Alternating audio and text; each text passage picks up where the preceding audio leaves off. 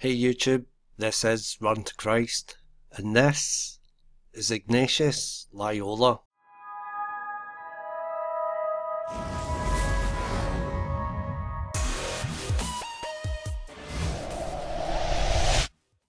Okay, so what I'm going to address in this video is the claim that many people on the internet throw around quite a lot.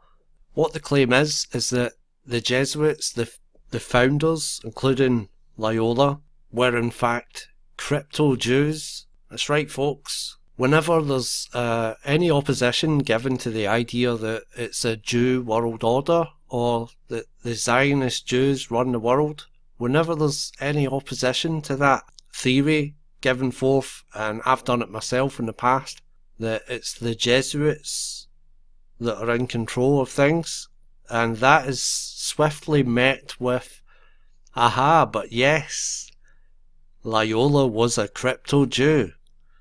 And basically they call him a Marrano, which was what they called Jewish converts in Spain to Christianity, and Marrano means pig. So you can see here Marrano in Spanish history is a Jew who converted to the Christian faith, basically Catholics, to escape persecution, but who continued to practice Judaism secretly. So, as I said, the claim is that Loyola was one of these crypto-Jews, or hidden Jews. And so therefore, if that is the case, then the Zionist Jews have been in control of the Jesuits from the beginning. So, is there any truth to this claim? What can we find to refute it, if anything? And it turns out that there is something that refutes it, and refutes it rather soundly. Once you've heard this, I don't think you can continue on saying that Ignatius Loyola and the other two founders of the Jesuits, Francis Xavier and Peter Faber, were crypto-Jews. So, who was Ignatius Loyola? So, Ignatius Loyola was a Spanish priest and theologian who founded the religious order called the Society of Jesus, otherwise known as the Jesuits, and he became its first superior general.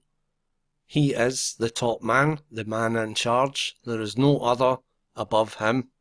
The Jesuit order was the military arm of the Catholic Church, and they had two objectives. The first was to put in check the Protestant Reformation, and the other is to restore papal power to what it once was, which is complete despotism. So, in the book The Jesuits in History by Hector Macpherson, written in 1914, there is a quote that's regarding the time period of Loyola's wandering around and hiding in caves.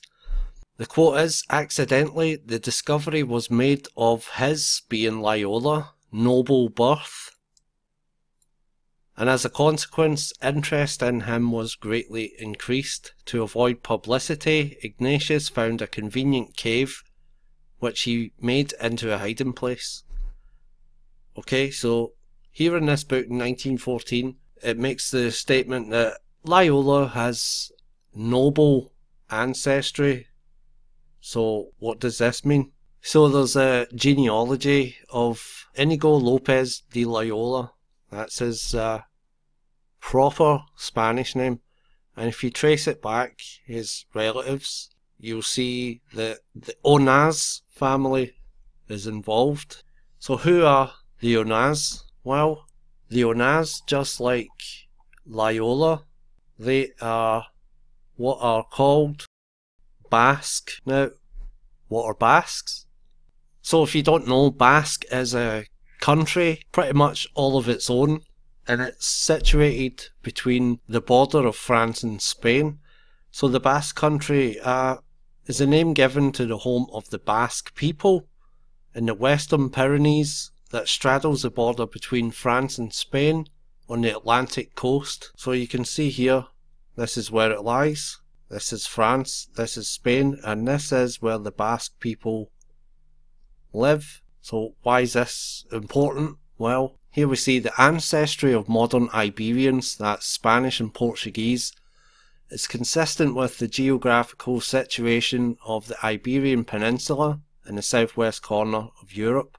So here, studies have been done recently. So it says, indeed, studies point to Eastern Mediterranean genetic contribution to Iberia to have been driven primarily by historical rather than prehistorical population movements. And here there's Phoenicians, Carthaginians, Jews and Levantine Arabs rather than earlier Neolithic farmers. So Eastern Mediterranean genes in Spain came way of historical rather than prehistorical population movements. Now the prehistorical ones are the movements of the Jews. Okay, so that takes them out of the equation. So here you can see it says the Basque region in northern Spain is the most genetically distinct and typically Atlantic European. Furthermore, the Basque region and Catalonia hold the least Eastern Mediterranean ancestry in Iberia. So if you don't know, Eastern Mediterranean is Israel. You can't get more east on the Mediterranean Sea than Israel. So let's just read that again. The Basque region in northern Spain is the most genetically distinct and typically Atlantic European. And if you're not convinced of that, we can take it a step further. So, ancient DNA, Basque origins. Researchers find that the people of northern Spain and southern France are an amalgam of early Iberian farmers and local hunters. Now this article was done in 2015, so it is pretty new. The mysterious origins of the Basque people of northern Spain and southern France have become a little clearer thanks to DNA extracted from centuries-old human remains unearthed in a Spanish cave. Nearly 700,000 Basques who speak a globally unique language and retain genetic patterns that distinguish them from other Europeans seem to be descendants of Neolithic farmers who mixed with local hunters before becoming, now this is key, genetically isolated from the rest of Europe for millennia. So what does this mean then, folks? Well, this means that the Basque people are not in any way, shape or form genetically related to Jews. Not at all. Ignatius Loyola was a Basque. Francis Xavier was also a Basque. Peter Faber was French, I believe. Just a little bit more about Loyola and his family tree. This is the Onaz family crest. The Loyola crest is the ancient heraldic crest of Ignatius' family. Ignatius descended from the Onaz and Loyola families, represented on the left and right sides of the crest, respectively. The set of 7 red bands on the field of gold was conferred on the Onaz family by King Alfonso XI of Castile in reward for the heroism, loyalty, bravery, and dedicated commitment shown by 7 brothers in the Battle of Boyoteba in 1324. This is undisputable. Loyola's family goes way back in the Basque region, and they are in there with nobility and royalty. They are nothing to do with the Jews. They are not genetically related to the Jews at all. So these Marranos, or the converted Jews that converted merely to avoid persecution and practiced their religion in secret. DNA studies appeared to support the idea that the number of forced conversions has been significantly underestimated, as 20% of the tested Iberian population had haplogroups consistent with Sephardi ancestry.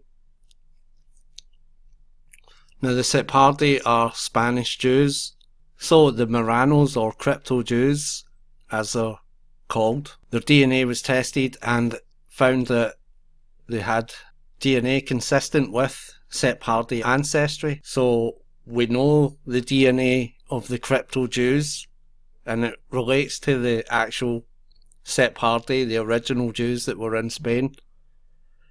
The Basques are completely different from that. They have been genetically isolated from the rest of Europe for millennia. So these tests that were done on 700,000 Basques and these centuries-old human remains is identical. The Basques have not changed for thousands of years.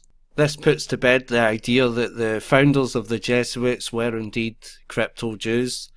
To continue saying such a thing just jeopardises your reputation, because it is disinfo, it is false, there is no truth to it whatsoever. So that's it for me, folks. Thanks very much for watching. If you liked the video, please hit the like button, share the video with your friends, and if you can, please become a patron of Run to Christ on patreon.com/Run to Christ. I'd really appreciate your support. Thanks very much, and I'll see you on the next one. God bless you all.